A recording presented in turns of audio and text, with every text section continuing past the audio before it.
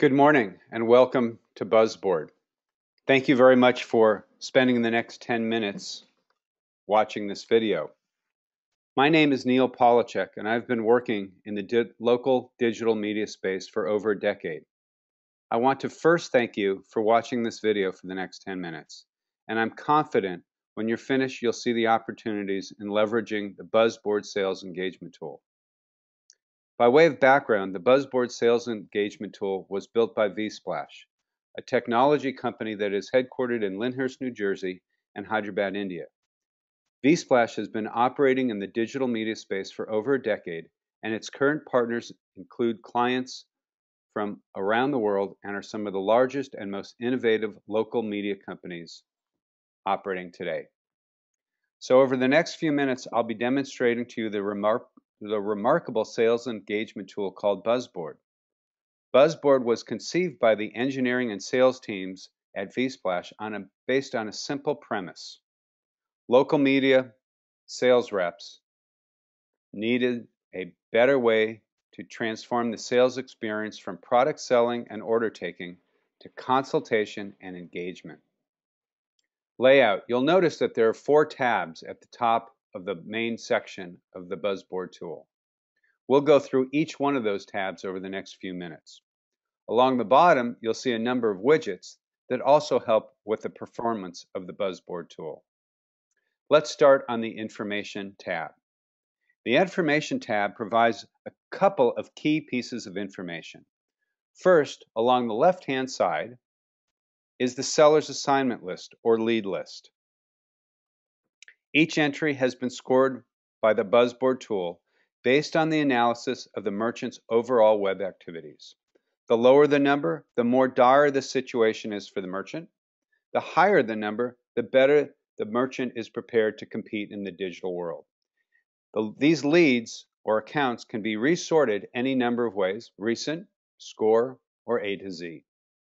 Very easy to use, very simple interface.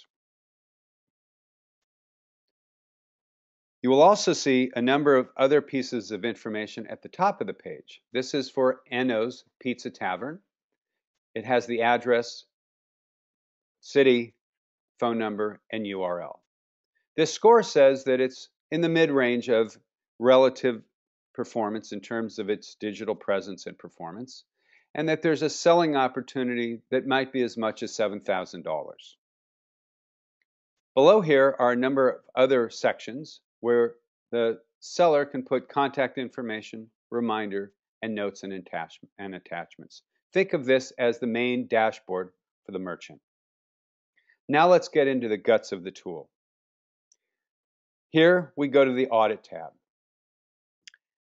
We are now in the real core of the tool. This is where the seller-merchant engagement begins to happen. Buzzboard runs a comprehensive assessment of the merchant's digital footprint. On the left-hand side of this page, you will see the 3 Ps: presence, performance, and pay-per-click.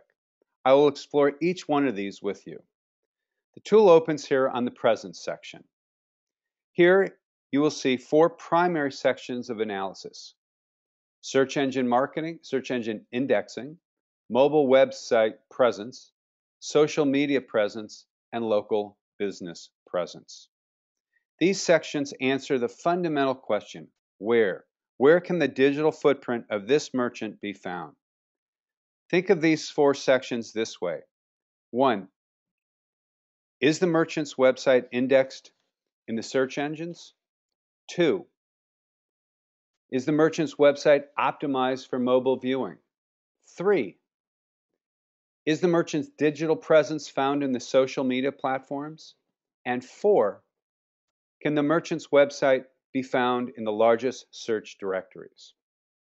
As a footnote, all of the section headers and individual parameters, you can simply tap on these, as I'm doing, and get some more information about what that specific issue is or topic in very simple lay terms. Easy for the seller, easy for the merchant to understand. Importantly, a simple tap on many of the check boxes will bring up For instance, the Facebook page. This is happening in real time. Here's Enzo's Facebook information. Now, simply remember here the number of people who have liked this page, 4,349. You see this number here. We'll come back to this number in a few minutes. But this is the merchant's Facebook presence. Similarly, I can tap on Yelp over here, and up will come the merchant's Yelp listing. Looking for Enno's Pizza Tavern, Oak Cliff, Dallas, Texas. There it is, Enno's Pizza Tavern. So now, at the tap of a finger, the merchant and the seller can engage in the digital experience that consumers are having as it relates to the merchant's business. We can simply tap on performance over the left, and we'll see how the performance of this digital presence is happening. Remember, the last page was answering where is it found. This section answers how well can that merchant's presence be found. In this area, we have 5 main sections: local analysis, SEO analysis, or search engine optimization analysis, SMO analysis, or social media optimization analysis here, reputation analysis, and keyword analysis. I will quickly tap on each of these sections to give you a sense of the overall section. In the local analysis section, this really asks the question, does the website have the necessary local markers to tell the search engines that it's a local business? Important stuff for all local merchants. In the SEO analysis, it simply questions, is the site optimized for search engine exposure? In the social section, tapping on it says, how is the business faring in social media? Now remember, a few minutes ago when we looked at the Facebook page for this merchant, we saw that there were 4,349 Facebook fans. And here we see that number come up. So we know that they're tied together. And then reputation analysis. What is the online reputation of the business like? And finally, keyword analysis. An analysis of the keywords used in the website to determine its rank in the first 50 results of the 3 main search engines. Now quickly, I want to show you that the tool will also bring up the most recent Facebook posts by this business. So as you can see, on June 21st, 2013, it says, celebrate summer solstice with a tasty beer from the state that knows summer, Texas. So this is a way for the merchant and the seller to engage in what they're doing within the social network space. So 5 sections here. I've gone through each one of those. In the reputation section, you'll see that the number of reviews, their average rating, and the number of brand mentions. Now, let's take a look at the pay-per-click section. I simply tap on pay-per-click, and up comes an analysis of the pay-per-click situation. First, in the pay-per-click presence area of buzzboard, it determines if a pay-per-click campaign has been running in the last 20 days, prior to the last 20 days. If a campaign has just started, the tool will not pick that up. Now below here, you'll see the opportunities and some analysis around what could a merchant do with respect to search engine marketing. It has a recommended set of keywords based on sentiment analysis of the merchant's site.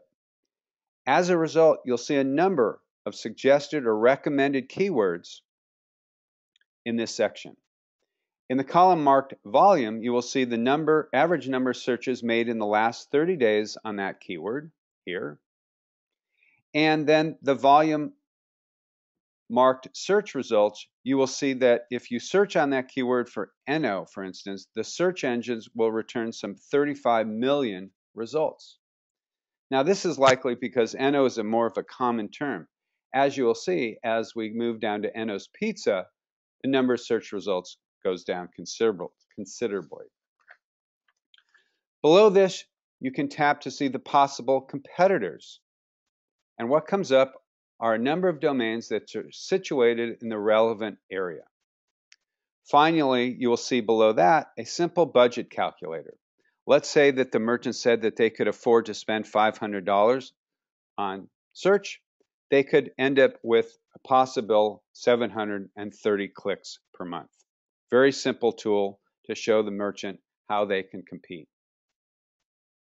Now, importantly, you can see that we can go to a customized or a non-customized view of all this.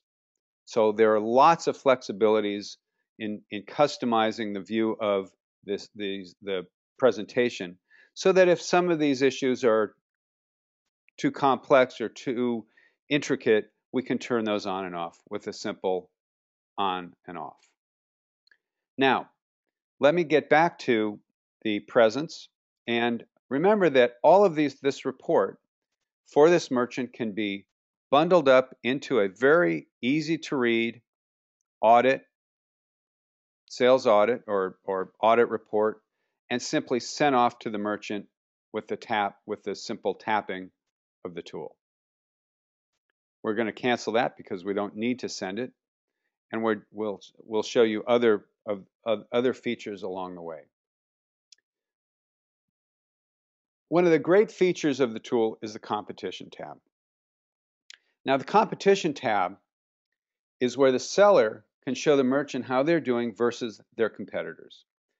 As we can see here, there are 3 competitors that have been found that compete with Enno's Pizza. The magic of this section is that the merchant can see very simply and very clearly how they stack up in terms of presence and performance against their competitors. And we all know that the competitive issue is a huge factor that influences how merchants make marketing and advertising decisions. And the competition tab covers both presence and performance. And the checks and the X's make it very clear how that merchant stacks up against the competitor. Now, we can add or subtract a competitor very easily. If we wanted to subtract a competitor, we would simply tap on a specific competitor and delete them. Or we could add a competitor by simply adding them into the search results, into the results. We'd put in name, city, state, zip code, and search for the competitor. Now, finally, I'd like to move to the proposal page. This is where it all comes together. We assemble on this page the findings from the digital footprint audit and craft a proposal which addresses the key deficiencies in the merchant's digital footprint. For the purposes of this demonstration, we've put in a proposed table of mock products that the seller could be offering. On the left-hand side, you'll see what the annual investment the merchant would make to bring their digital presence and performance up to really competitive standards. It's really that's the proposed budget. Now, often a merchant will indicate that the full budget amount is too much. So there are a couple ways to address that. We can enter a one-time cost. Let's say the merchant can afford $2,000 up front, but they only want to spend $250 on an ongoing basis. So we can regenerate the proposal based on those factors. And as you can see, we lowered it to under one-time $1,900 and monthly $42. What we've done is we've applied those parameters, those spending parameters, to the most important aspects of how their presence and performance needs to be upgraded. We can go back to the default. There's also a way that we can customize this, more like a Chinese menu, where we simply tap and click on the various items. Let's say they don't want a mobile website. No one in today's world would not want a mobile website, but let's say they don't. But let's say they want power listings in terms of their business listings, and they don't want to be on YouTube and LinkedIn, but they do want to be on Foursquare and Facebook. So what we're doing now is going through one by one and providing a robust Chinese menu of how the merchant's budget can be developed. And of course, any seller can put their specific products in the back end here. So there are a number of ways to use the Proposal tab. This is just a demonstration using some numbers in here. One of the other things that we want to make sure you take away is that many times a sales rep will go out into the marketplace and not have the appropriate collateral. Well, the buzzboard tool helps that issue and deals with that by putting in various sales collateral. This is a mock-up. We've made these up for the purposes of the demonstration, but these are sales collateral pieces that help a merchant and a seller engage in the process. And so no longer will the seller be able to say, oh, I didn't have the appropriate collateral out there. I didn't have the latest collateral. It's all there, all in one place. Again, these proposals can be saved. We'll take a look at the customized proposal. It's downloading. And there it is, the proposal for Enno's Pizza Tavern. All of this is white labeled. All of this is white labeled. vSplash is not in the business of going direct to the merchants. Now let me quickly take you through the widgets at the bottom of the page. This widget here enables you or the seller to add a listing, edit a listing, or regenerate a listing. Very simple, very straightforward. The next one is a passcode so that the seller can lock their device. The third one is a mapping tool. This allows a rep to plot their leads or assignment list on a map. Perhaps the seller will reorganize their day based on where the merchants are with the highest opportunity. Imagine that they had 40 merchants in the Los Angeles area. Well, we'd see a clustering of these things just in the Los Angeles area. This fourth item is simply a place where the seller's contacts would show up. Think of it as a CRM tool. And by the way, vSplash has done integrations with Salesforce.com. Here is a set of favorite businesses that the seller might want to put in their favorites list. Here is a tool or a widget that helps them with reminders that they have an appointment at a specific time. This item here is simply notes. Oh, I need to do this. A lot like how EverSaves provides notes. This item here allows me to email perhaps this customized proposal off to somebody's email. Very simple, very easy to engage with.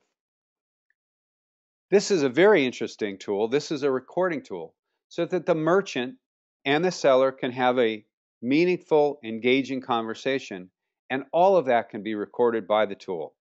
And then it can be quickly sent off, enter the recording name, and then sent off to perhaps some sales support people. This tool allows me, with my iPad, to take a photo or a video or a gallery so that I can start to collect the necessary content to improve that merchant's web presence. This widget enables the seller to drive feedback to the support team at buzzboard. And this is essentially a trouble ticket. It allows the seller to say, hey, something's wrong with this listing, can you help me? And the support team is extremely responsive and gets back within 24 hours. And finally, we're not going to send that. This is simply the basic settings tool. So as you can see, vSplash has developed a comprehensive sales engagement tool that enables sellers and merchants to engage in a much more compelling and consultative sales engagement process. Thank you very much.